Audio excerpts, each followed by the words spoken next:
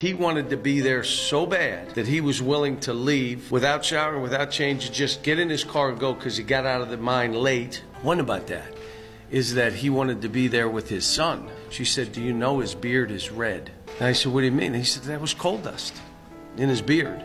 You got hotels calling, we want to put him up. You got restaurants calling, we want to feed him dinner. You had a car dealership, call them, we'll give you a car to drive back. Think about this. And isn't it neat for someone like that, who's a quiet, humble guy, to know people appreciate you, and we appreciate what you stand for. And I appreciate it because it's how my family got their start in this country. I've done some things that have been fulfilling for my wife and I.